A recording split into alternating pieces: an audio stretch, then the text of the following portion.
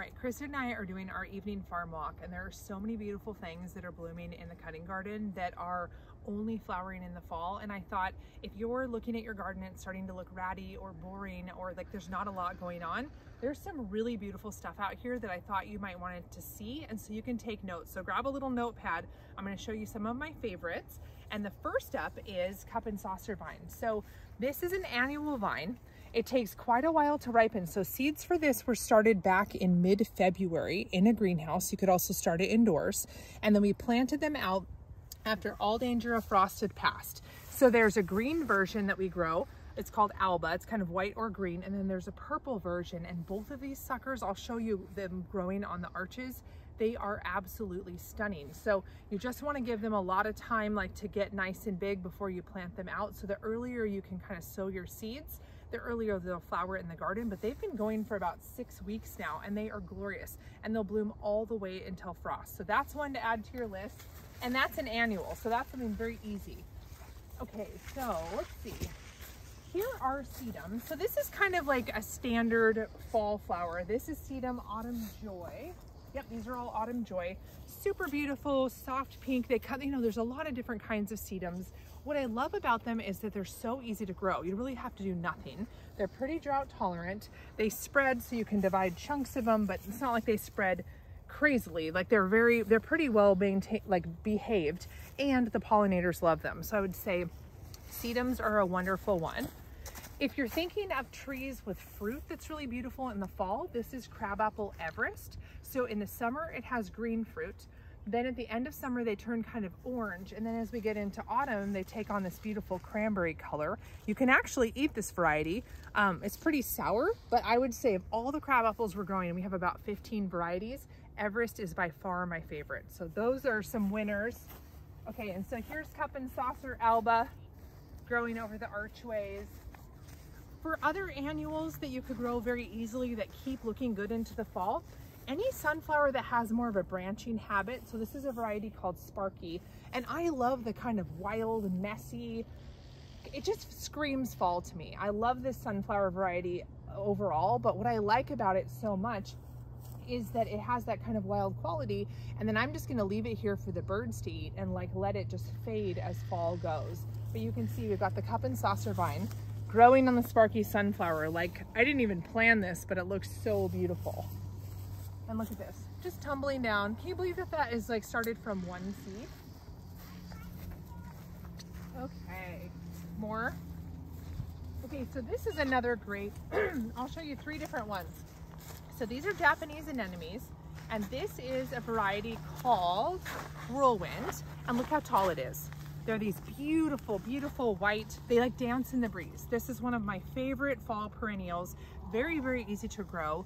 They kind of slightly run, so just know that. So plant them somewhere you can let them spread out, but they have that gorgeous white eye, but really, truly, they look like they're just dancing. So this is the tallest of the varieties we grow. This is one called September Charm, and it's this beautiful rosy pink. And I love how large the flowers are. And so as one flower fades, the next opens, the next opens. These look like clematis to me, like kind of like clematis Montana flowers. So you can see the habit of this one is more like kind of loose and falling over. And then down here, there's another variety that looks completely different. Okay, so this is Pamina. Look at these. So pretty, isn't that beautiful? So it's got that kind of rosy mauvey lavender, and you can see that these guys have way more flowers than any of the others, but they're shorter. And I love the kind of silver veining on the buds. They kind of just make them light up in the evening. So those are super beautiful. We also have lots and lots of grasses around the garden. So we have a bunch of different kinds of panicums. I couldn't find the tag, but panicums are great. Miscanthus is great if you like grasses, but just be aware that these guys get gigantic. But the great thing about them is that they keep looking good all the way into the winter.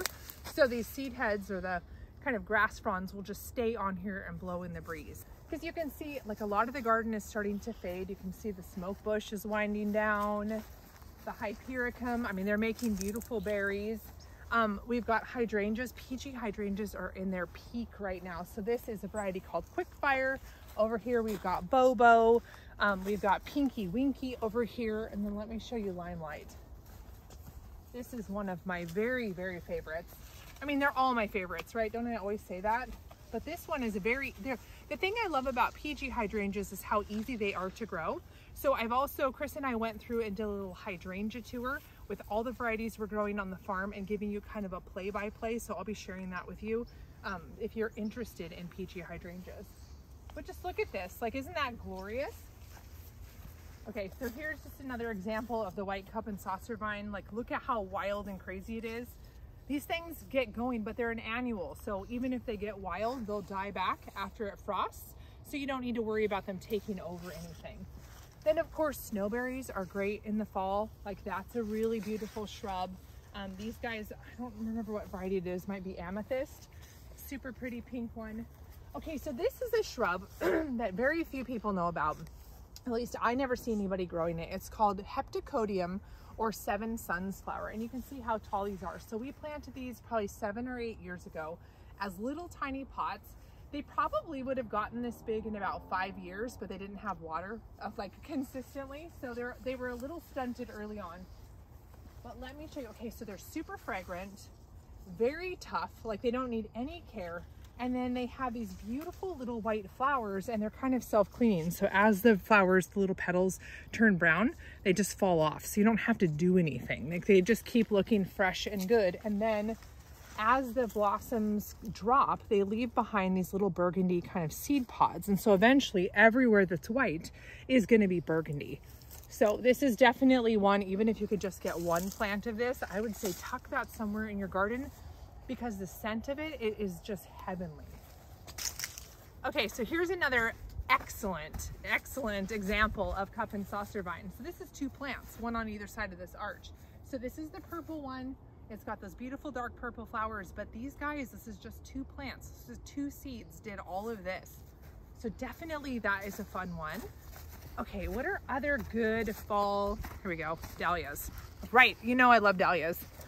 So this is Dahlia Floret, and you can see she's starting to look a little bit ratty because we're letting her go to seed, because I'm going to collect seed off of her because I'm loving what I'm seeing coming from the seeds that we collected last year. They're so beautiful.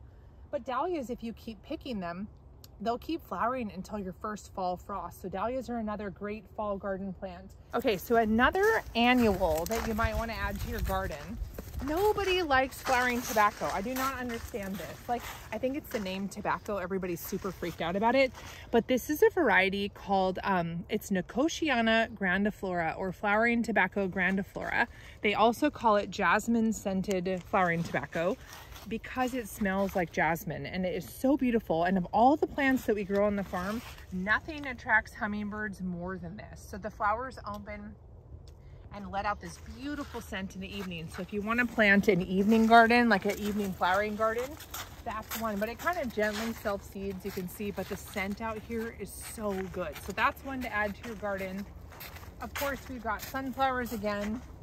I just love the wildness of this. I just love how they're kind of falling over. The birds are landing on them. You can see all the bird poop on there because they're just feasting on the seeds.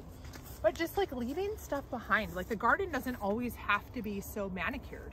It doesn't have to be so perfect. Like, you can leave parts of it, you know, just for nature and just to be wild. Okay, let me show you one last thing. So these are Formosa lilies, and they are one of my very favorite. Here, come in here. Look at these. These are one of my very favorite fall flowering plants. They have the best scent. And if you don't like the smell of lilies, these don't smell like typical lilies. They're very gentle. They have like a really soft, fruity, not fruity, kind of like a spring flower scent. They don't usually flower the first year from seed, but they'll flower the second, and then they are a perennial. So our friends at Three Porch Farm in Georgia have grown the seed for this and shared it with us. And I am in love with them. You can see we have a whole like 150-foot row of them. But this one is such a winner. And I have some in our garden over by our house that are over 8 feet tall. So this is definitely one, like, you wouldn't think you could grow lilies from seed, but this is a winner. So hopefully that little tour, this sort of whirlwind evening tour of the garden, gave you a little inspiration. There are a lot of things that you could plant in your garden to have the like beauty and the abundance keep going into fall. Like, look at this. Look at these little crabapple fruits. So I'm always thinking about not only having a beautiful spring garden, an abundant summer garden, but how can you keep it going all the way into fall? And then you can leave behind the skeletons of all these plants for the birds to sit on and eat the seeds, and frost to cover, and just like embrace the wildness and the chaos of it, because I think that's what makes it so abundantly beautiful.